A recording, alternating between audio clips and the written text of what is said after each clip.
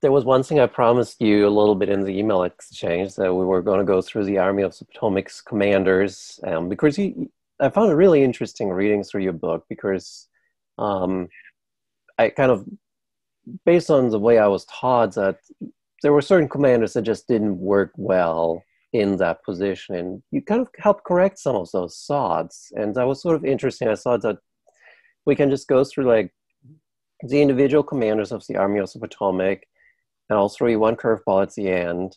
Okay. And kind of based on what you discovered with in the writing of the book, kind of how would you evaluate these individuals, and kind of how does what you discovered correct our assumptions about them, kind of, if that makes sense? Yeah, well, first I'll say that, there's a reason I didn't play baseball past high school. It's because I couldn't hit the curveball. I promise it's not going to be a difficult one. Yeah, well, I hope not, because I have trouble with those. Yeah, well, let me start out with an umbrella statement, and then I'll work my way through those guys fairly quickly. Okay. I think the umbrella statement is that I end up reevaluating Abraham Lincoln in ways that I did not expect, although previous research I think, pointed me in that direction. I like Lincoln. I think he's our greatest president. I have a Lincoln poster on my office door. I think strategically he was a really smart guy, on top of other things. But I'm not convinced he ever really grasped the tactical and operational needs of an army in terms of logistics or transport or supply or just movement. Mm-hmm.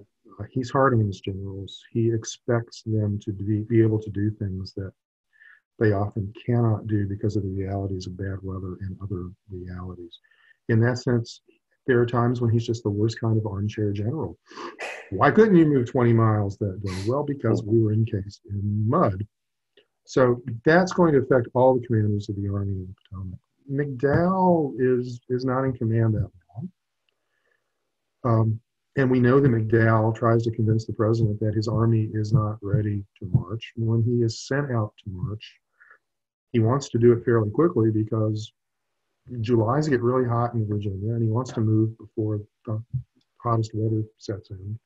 And because of all sorts of delays with food and transportation, political delays and everything else, that doesn't happen. So when the army marches to Manassas, these raw rookie troops are marching through the hottest part of the Virginia summer, which is why they are exhausted and dehydrated by the time they get to the battlefield, and that certainly affects their performance, I think. I think McDowell was right to worry about whether his army was up to that.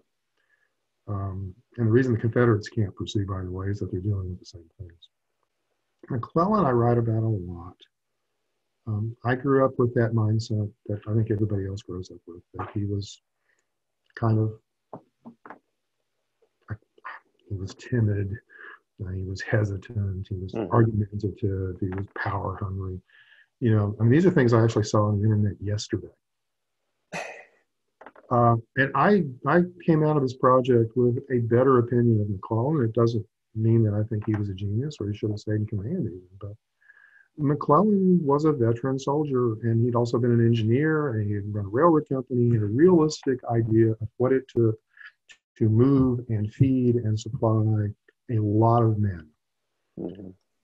And I think he does a pretty good job of that, but he's constantly being sniped at by Washington. That first winter of the war, all quiet along the Potomac, why isn't McClellan doing something? There are literally periods when his army is stuck in the mud that winter, that weird, possibly El Nino winter. And so he really can't do much.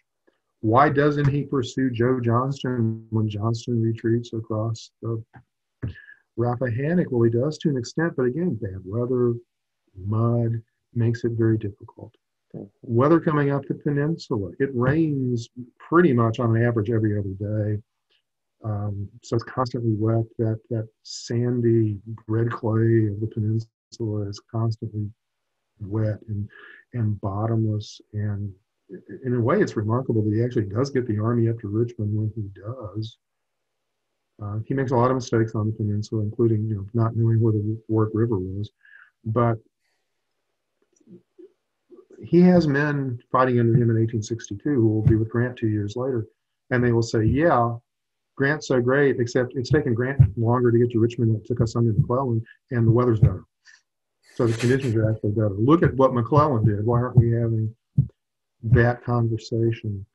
I don't think, well, there are a few battles that had better conditions for killing people than Antietam, but it certainly turns chilly after that.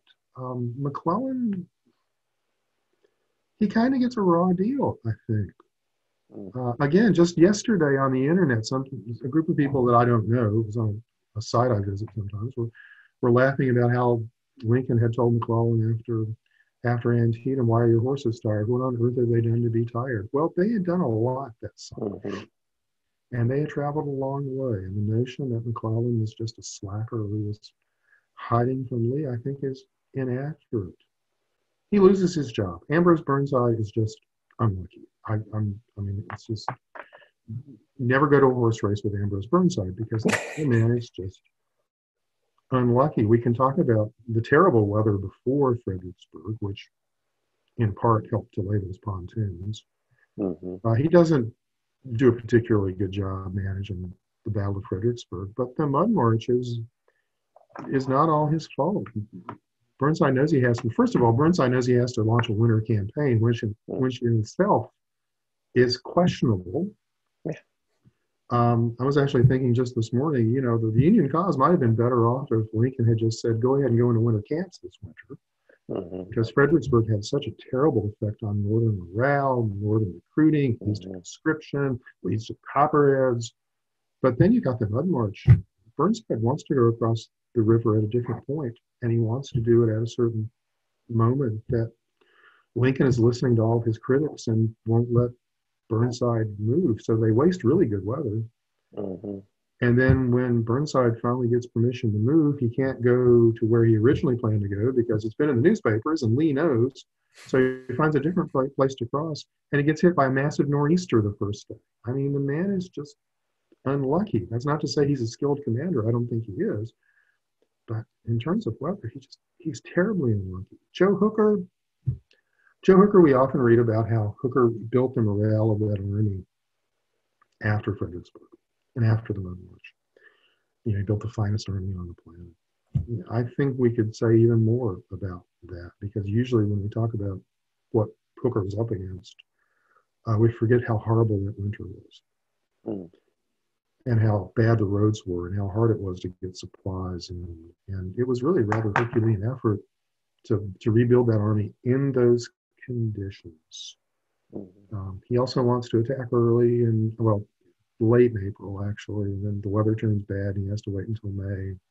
Then Chancellorsville happens.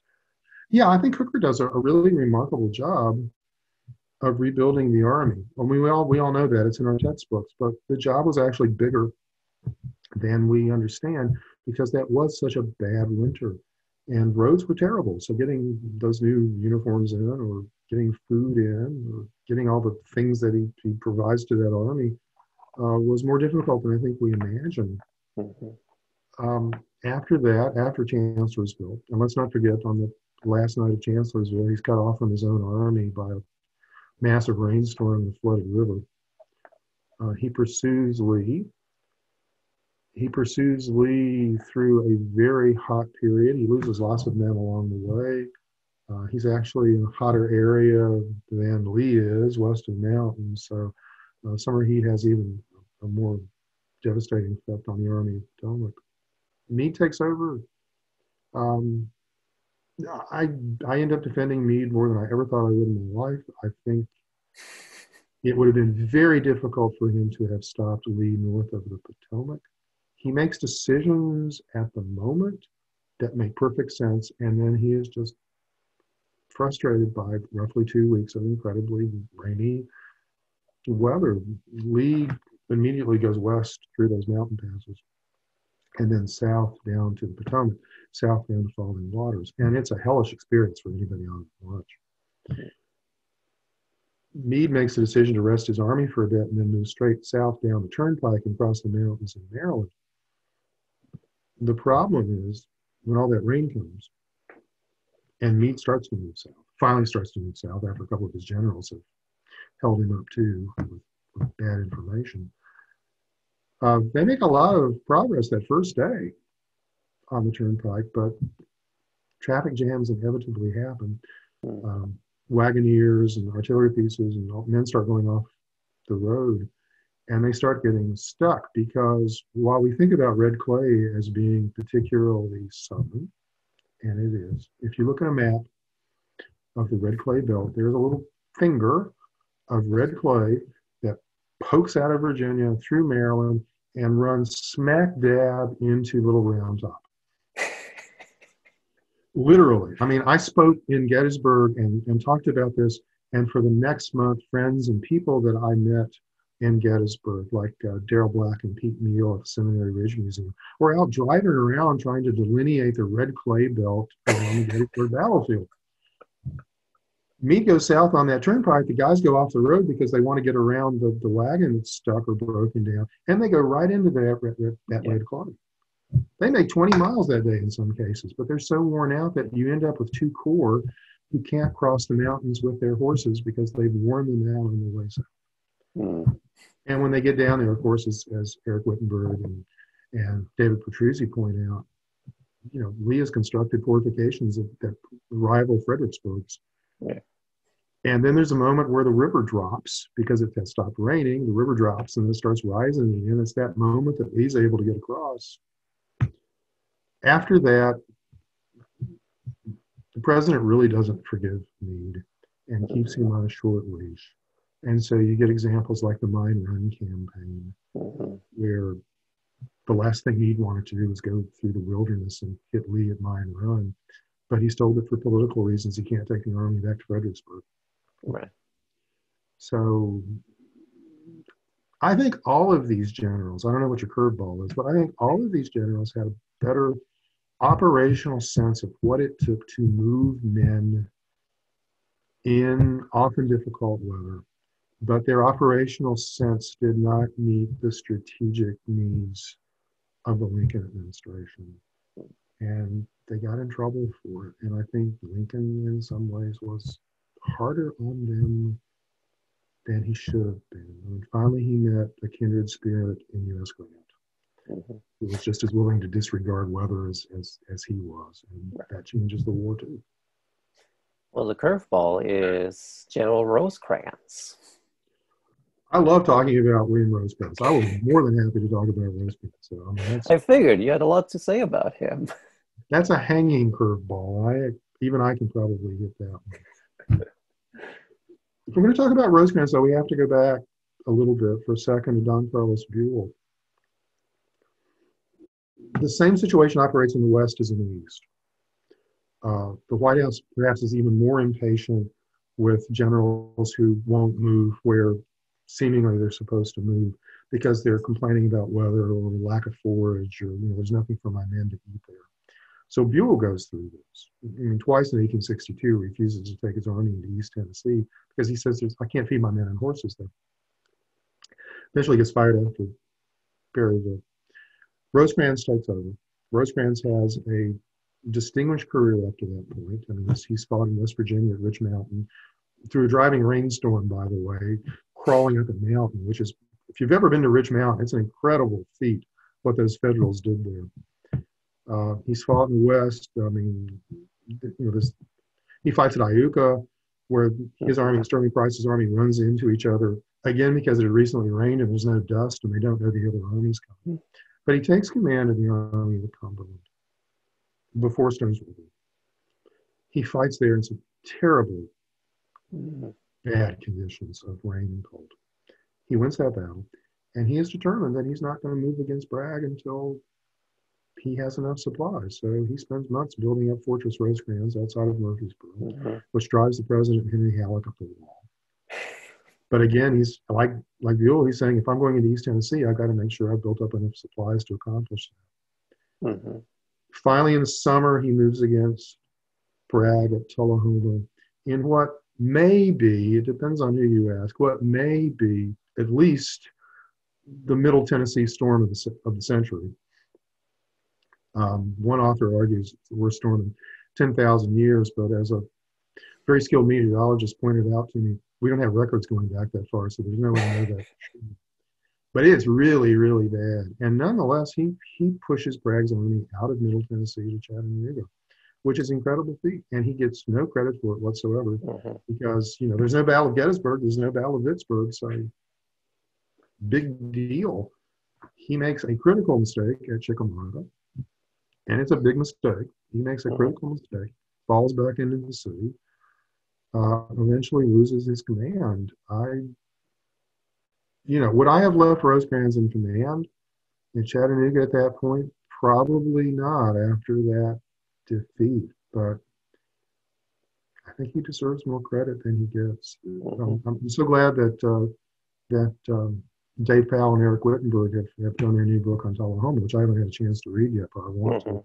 It's the forgotten campaign of the war, and at every level, tactically, strategically, operationally, it's a brilliant campaign. I mean, he retakes Middle Mhm. Tennessee with the loss of a few hundred men through weather conditions that no other Civil War general had to face except Braxton Bragg, who did much more poorly.